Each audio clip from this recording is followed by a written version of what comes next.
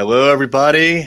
I am Eric J. Olson, your host for this live episode of the Managing Partners podcast. On this podcast, we interview America's top managing partners to find out how they're running their law firms, how they're growing their law firms, and what they're doing to keep their case pipeline full. And today, also from Virginia, we have John Whitbeck. Hey, John. How are you?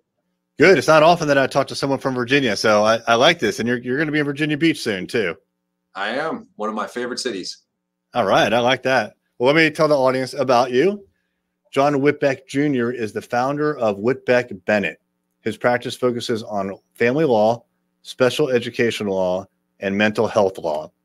He regularly practices in several jurisdictions in the Northern Virginia area. He has also been certified as an expert witness in litigation.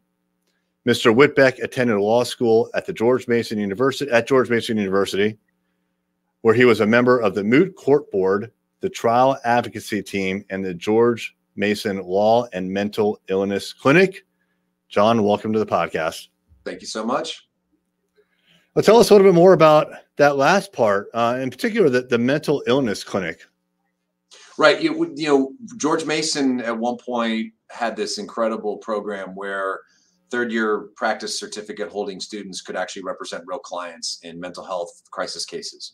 And then after I graduated, I took it over as the director, and about 8 years. So I was professor of mental health law at George Mason, and then we ran that clinic. And best training I got in law school to be a litigator was that clinic. And so it helped me find my passion for mental health issues and mental health law. Which continues to today, right? So can you tell us a little bit more about you and your firm? Yeah, so we're primarily a domestic relations firm. I mean, that's what we do. And we just have a unique addition to that practice in what we call mental health law, which in a nutshell is all about finding strategies to get people the help they need in an imperfect system. Mental health is a stigma, it's a crisis, all the other adjectives I can use to underscore how important it is that we address this healthcare issue. And pretty much every domestic relations case touches mental health in some way. Even if it's just a really uncontested divorce where everybody agrees on everything, you're still stressed about it. You still are depressed about the loss of your marriage. All the things that happen with, high conflict divorces also happen in low conflict divorces. So it's one of the differentiators we've used all through our entire existence as a firm and then my entire career to say, this is why we're unique among all other domestic relations firms. Yeah, we talk with a lot of family lawyers. We have a lot of family law firm clients. I don't recall hearing one that also adds in the mental illness counseling kind of aspect at all. So are you aware of many others that have done that? No, I'm not. As far as I know, I'm the only attorney in private practice that regularly advertises that as a practice area. And there's plenty of mental health attorneys that work for nonprofits and agencies and different things. But in terms of just really focusing on a real practice area, that's one that I'm struggling to think of anyone else. There are firms that do, that represent psychology practices and psychiatrists and whatnot in HIPAA and different things like that. But in terms of people, crisis situations, getting the people the help they need, that's what we focus on. That's great. I love it. So a lot of this podcast is focused on growing law firms and in particular marketing. So besides referrals, what are some different ways that you go about getting new clients for your firm? We have this sort of matrix around marketing that we go with, and it's everything from the Yeti that I drink out of every day that we give away as gifts to Google AdWords. And so when we bring on new partners, we call them lateral partners. When we bring on new partners, part of the selling point is we're going to do activities such as CLEs or webinars or in-person lectures. We're going to do brand recognition things like participation in the community, a lot of charitable work. We're going to ensure that our social media centers around you. Video, social media is pretty much the future now. But your good old-fashioned website, which I can't believe I'm saying that because I remember when there was no internet. Your website is the center of the universe in your practice, and everything you do tries to drive people to it. And so I really believe that referrals are probably the best measure of your success as a firm. But when you're trying to get that 50-50, which is what our goal is, 50% referrals, 50% coming in from other sources like online, SEO, whatnot, you're doing really well. And that's about where we're at. It's interesting that you say that, the 50-50 split. I hadn't heard that from one of our other guests, but I like it. And I think a lot of times, especially the law firms that rely on just referrals, they may hear that as, well, are you lowering your referral expectation? And I think that's not the case. You're raising the expectation of other lead sources. Right. Is that right? Right. Yeah. And lead sources are interesting because, we're constantly trying to improve our conversion. So, a lead comes in, and intake in our firm is a big deal. We have an entire group called client services, and all they do is our intake process. And then they kind of serve as sort of a concierge type, what do you need? Are you doing okay? Do you feel like we're being responsive enough? And after it's over, how was your experience? We use the NPS system, in terms of rating. And so we're really committed to the client experience. And so when we're doing our, intake process, we're looking at how, our data that we look at is how are we converting leads, as we call them, into calls into consults, and consults into clients. And, there's a lot that comes in online that doesn't convert.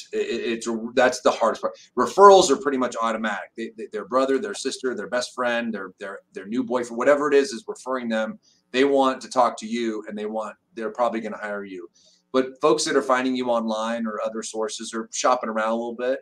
And sometimes it's as simple as the consult fee is a reason that people don't want to come in. So we're constantly trying to improve that. What's our ways we can increase those conversions? And so far for us, it's worked really well. That's great. One of the things that you mentioned a few minutes ago was social media and how that's really had an increased role or increased visibility when it comes to your marketing. What is one thing that's working well for you right now in social media? Well, like I said, everything you do in social media is you want to drive to your website. So we tend to find the biggest hits on our social media come from our blogs. That is by far the most productive use of our time. Our attorneys write our blogs. We don't have ghostwriters and whatnot, but we have a requirement that the attorneys, it's a loose requirement. We don't punish them if they don't do it. But it's like, look, we want you to write a number of blogs. We want that branding. And I'll just sometimes get a really interesting idea. How does COVID-19 affect your custody case? Or what is mental health? How does mental health impact your divorce case? Things like that. And I'll just sit down for 20 minutes and put something down there. And those things tend to get the best ROI in terms of your time and your money spent on social media. Nice. Now, how do you take that blog, which traditionally lives on your website, how do you get that to produce in social media land, right? Facebook, Instagram, things like that. Well, so LinkedIn, Twitter, Instagram, Facebook. Someday there's a great lawyer TikTok account that I follow. Which one is it? Law by Mike, or he's 5.5 million followers. I'm familiar. Yeah, it's amazing. What he does is incredible. And that's how you use social media. Yeah. But basically, the big four: Twitter, Facebook, Instagram, LinkedIn for a business. And it's as simple as posting it, and then I promote. I'm very active personally on social media, and those are the ones that get the most hits. And look, I mean, in the other world of marketing that exists out there in heavy digital, like politics and nonprofits and all that kind of world, social media is a lot bigger than it is in the legal world. People just don't find lawyers on social media as much as they do in other areas where you're heavy marketing. But I think we really need as lawyers to commit to that. And we're always 10 years behind everybody anyway. But we really need to commit to that, because I think the modern client in Gen Z and millennial generation is going to find us only on social media. They're just not going to find it. There's no phone books are gone. And Gen X clients are sort of a hybrid combo. But people are very sophisticated. Clients are very sophisticated. You got to keep up with it. And we do a really good job of that, I think, in our firm. I think it's great advice. And one of the words that you used before was you have to commit, something like that. You said you have to commit. And you mentioned that your lawyers, you have a requirement for them to blog. It's not necessarily enforced, but you have an expectation of them that they blog. And then for something like Law by Mike, who has 5.5 million followers on TikTok at the last time I checked, and 500,000 on Instagram. I found him just by looking for lawyers, and he popped right up. Yep. And so like people are discovering lawyers on social media, but that, like what he's doing, that's a massive commitment. And I've seen stories that he's posted on Instagram where he talks about how he just got done filming all day. So imagine like filming all day, once a week, maybe, you know, a couple of days a month. It's a commitment. How have you kind of balanced the commitment that's required to what you expect results wise? Right. Well, this goes directly to the heart of our firm's philosophy and how we do business. Our goal is to be the national law firm, national domestic relations law firm that serves both men and women. And that commitment requires lawyers to admit, and myself included, that we're not the best business people, period. And so what we do is we try to strive for as much lawyerless operations as possible. So, for example, we have a CEO, controller, HR, everything, stuff like websites and whether the copy machine needs to be serviced and ordering, letterhead, all that in a small firm is typically overseen by the managing partner or, multiple partners, whatever. We eliminate all that. So when I'm talking to what we call, like I said earlier, lateral partner that I want to bring into the firm and I want to bring their practice in the firm, I say, look, think of all the hours you spend on stuff that is unrelated to practicing law. Wouldn't you love to get rid of that? And that's our firm philosophy is we recognize that the best use of a lawyer's time is doing legal work. The best use of staff is doing non-legal work. And we try to push as much of the non-legal work off into positions and pay people what they're worth in order to avoid that. And that's how the commitment. So my marketing team, which we have a full-time marketing director, they handle all that, and we show up, make a video, and we're done. Nice. Yeah. Very nice. No, that's great. I like how you've articulated the separation between the business of the law firm and running the actual practice. That's right. Yeah. When it comes to your marketing, what is something that you've recently realized has not been working the way that you would like it to? Google AdWords. We're doing really great. To give you an idea, we started this firm April 15th, 2020, and we had 2 lawyers, and now we're up to 20 on Monday. So our online presence has been exceptional. But I always feel like Google AdWords could be better. It's a great product. Google's ability to reach folks is incredible. It's mind-boggling. But there's so many people using the word divorce, obviously, and there's so much competition out there. There's a lot of domestic relations firms. That differentiator is always hard to find. And I'm never satisfied with just, X number per month. I want more. I want more. And so that would be the one area I would say I'd like to improve on. But when you're 10 times larger than you were, over a year ago, I think you're on the right track. So you're doing well, but I know the feeling. You want more, right? It's never enough. You look back when you look back. Yeah, as a litigator, when you're in domestic relations, you can't just be about, the business of law and making money and everything. You're dealing with people all the time. And I want there to be 0 complaints in the firm. There's always going to be clients that complain. There's nothing you can do about that. There's always going to be unfortunate, opposing counsel who are hard to deal with. There's nothing you can do about that.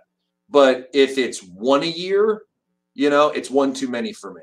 And so we're always trying to work towards that. And look, if I have 50 new leads coming in a day, I want 100. And that's just, that's just my personality. And that's our firm philosophy. I love it. No, I think it's great. So speaking about more, you've mentioned that you want to be a national law firm. That'll probably take a little while. I'm guessing you have some sort of a plan in place. What's kind of your next few steps? Yeah. So what we do, our lateral moves are designed to get into markets that we want to be in. I grew up in the great state of California. I'd love to have an office in my home area in the Bay Area outside of San Francisco, Alameda County. Texas, Florida, New York are the big ones. But look, we have an office in Oklahoma City, and we have an office in Wilmington, Delaware. And these are just because we found incredible lawyers who were willing to join, loved our philosophy, loved what we were about. And so that's what we do. We try to find like-minded individuals that understand the business of law is something harder than the practice of law, and we want to get them back to practicing law and take that over. So, that's how we got Maryland in place, Maryland, DC.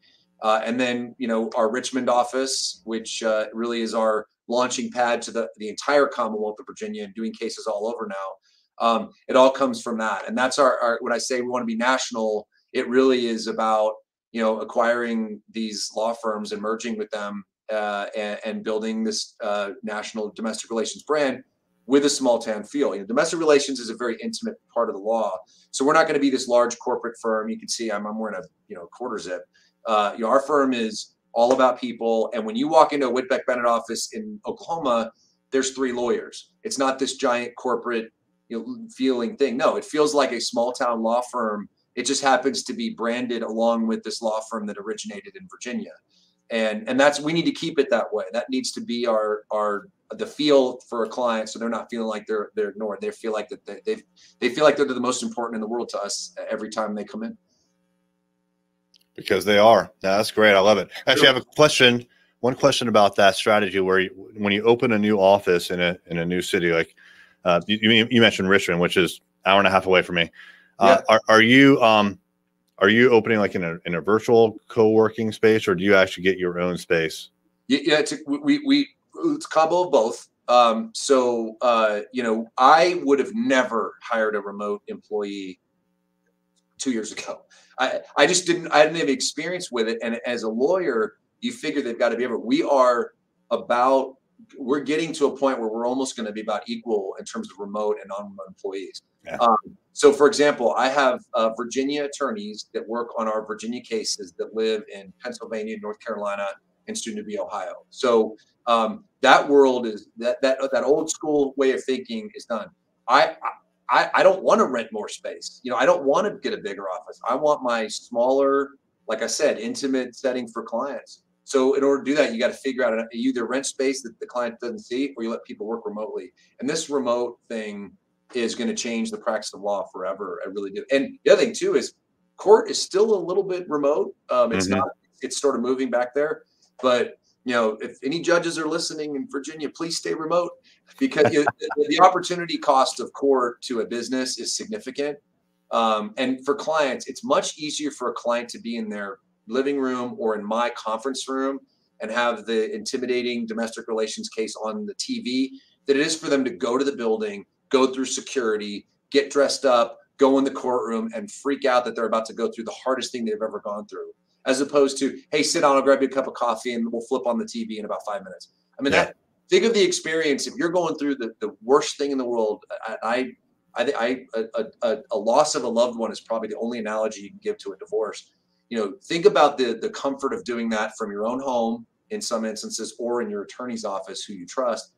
Big difference. So this remote thing is something that we are really committed to, and our employees love it. Having someone in Richmond working on Leesburg, or someone in Pennsylvania working on Oklahoma. I mean, it's just so efficient. It's great. We love it. Well, John, I love your energy. I love your vision. If someone would like to reach out and ask you a question, or maybe they have a case for you, what is a good way to get in touch with you? Email me directly. I mean, if you're a potential client in the states that we serve, or states we don't serve, we have relationships all over the country, or you're a solo or small firm practitioner looking to, possibly join up with a larger organization, email me directly, jwhitbeck@wblaws.com. Our website is wblaws.com, and then 800-516-3964 is our main number. And I'd love to talk to you directly. Awesome. Thanks so much. All right, everybody. If you would like to check out more episodes like this, we have our entire backlog of Managing Partner podcast episodes at arraylaw.com/podcast. Each one is organized by state and by practice area, so you can find exactly what you're looking for. And if you're interested in digital marketing for your law firm, my firm, Array Digital, can be found at arraylaw.com. We explain our services, which are website design, SEO, online advertising, and social media. Well, thanks once again.